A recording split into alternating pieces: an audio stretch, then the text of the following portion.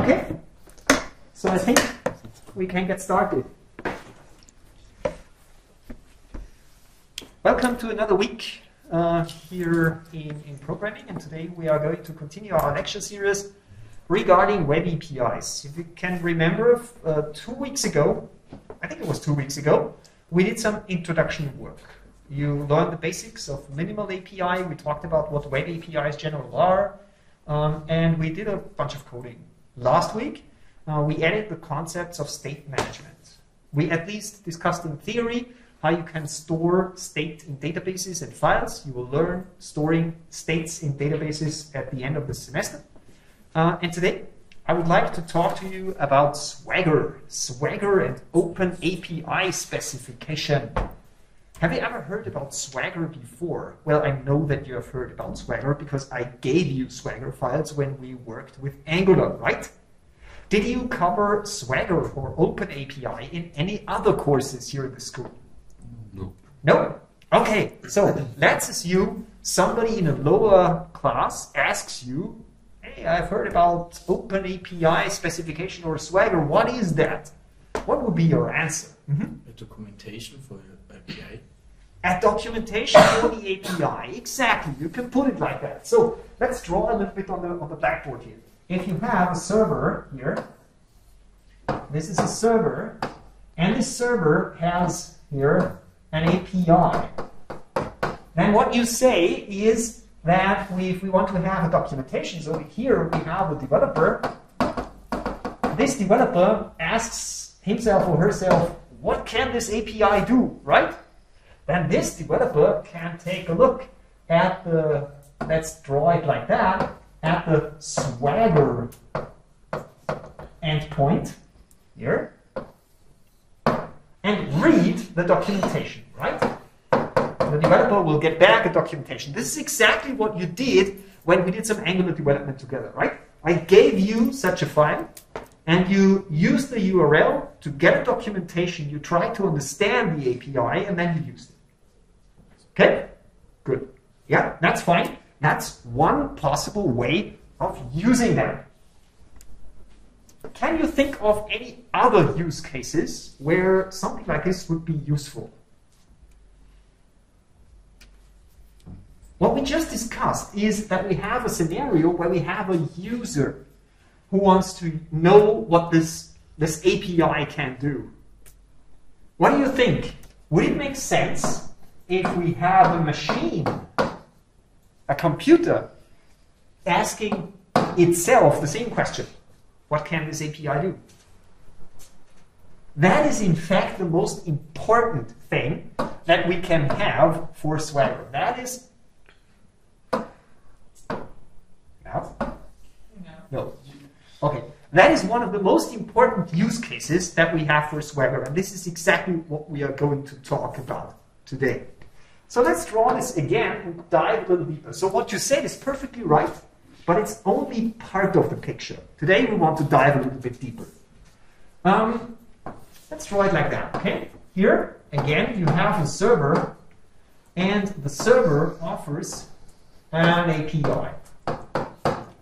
Without this Swagger stuff, let's quickly talk about the name here. Swagger is the informal name of what we are doing here. It's the old name of what we are discussing here. It's not very professional. Swagger is a slang word, a word that is, yeah, try to do a Google search for swag or Swagger and you will find a lot of interesting pictures. So people started to say, well, that's not professional enough. We have to give it a more professional name. So nowadays, the correct name for the documentation here is Open, oops, sorry.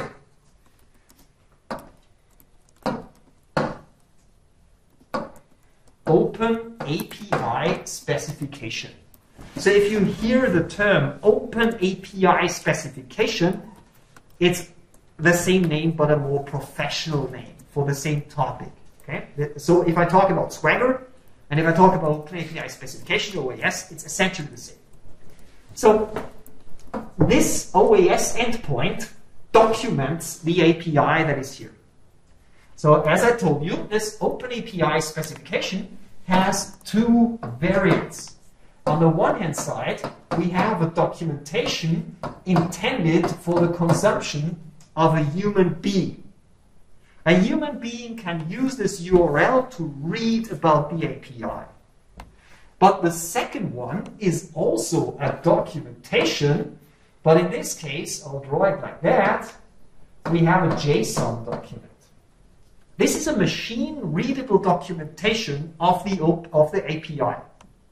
Now, what could we do with a machine-readable version of the API specification? It's essentially the same as the written documentation, but in a machine-readable format. Why would that make sense? The reason is pretty simple. What you can do with this JSON stuff is you can download a generator. A generator is some open source software. There are multiple generators from here. And what they do is they take the JSON as an input, and then they can output utility classes and helper functions for various different programming languages. You could say, hey, generate me a class library, which is exactly a client for this API for my use in TypeScript. Or you could say, my program is written in C#, so give me a C# library, which is exactly tailored to this API.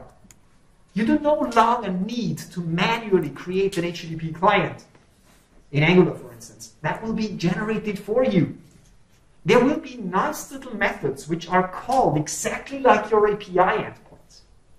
If you don't like C#, you can say, give me a Go library, or give me a Rust library, or whatever library you want to have. The idea of the Open API specification is that you do not need to write your own helper libraries in every different language. This is done by this generator here. See? This generator does the necessary magic. And then in your client application, let's talk about the TypeScript here. Imagine that we are using an Angular client with TypeScript. This Angular client can now be used by the other way around. The TypeScript client can be used by Angular. Does it make sense? This is exactly what we do. And then inside of Angular, we can use the client to access the API in a type-safe way. So far, when you did Angular development, it could happen very easily that you make a typing mistake in the URL, for instance. And with a generated client like that, you can't make a typing mistake anymore, because you get a client which contains ready-made helper functions. Now let's think about what that means for updates, for instance. Imagine that you change something here in this API. This API is changed. You maybe add another mandatory argument for an API. Let's think about what's going to happen. This one will change. This JSON file will change. If you run the generator, if you rerun the generator here, it will give you a new, for instance, TypeScript client. This new TypeScript client will be used by your Angular application. And when you try to compile your Angular application, what is going to happen? It will not compile, because the server has changed. And that is exactly what we want. We don't want to have runtime errors. Runtime errors are horrible. We want to know upfront that something is broken. And this can be done by using such a pipeline. Understand what I mean? That is super useful. Or imagine that you are a software as a service provider. You earn money by providing this API. Some of your customers may use TypeScript. Some of your customers may use C#.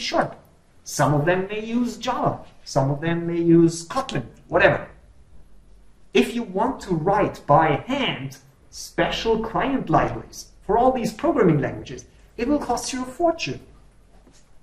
By using this Open API specification and such a generator logic here, you do not need to write all these clients by hand. They are generated for you. How do you think a company like Microsoft is providing client libraries for 4, 5, 6, 7, 8, 9, I don't know how many programming languages for their Azure platform, for instance. Exactly like that. They generate something like this, and then they have powerful generators which generate all the client APIs automatically. Understand what I mean? Does this make sense? So Open API Specification, yes, it's a way of providing a human readable documentation. And in many cases, that's already very useful. But Open API Specification is more. It's the input for such a generator. Now today and tomorrow, we would like to focus on this part. It's the easier part. This is what we are primarily focusing on. This part here, we will just get it for free. It will just be there. I will show it to you and we are good. Before the written exam that is coming up, we are not going to take a look at the generator part. This is a little bit more complicated. I'm not sure if we will do that in this year, but if we will see each other next year, we will definitely try that out. So our focus now is how to build a minimal web API with Open API Specification to get a written documentation for humans and to get this JSON document. The part on the left-hand side is just so that you have a complete picture. Why are we doing that? But we will not try it yet. It would be a little bit too large and a little bit too complicated. Do you have questions so far? Okay, so let's try it in code, okay? Let's switch to code.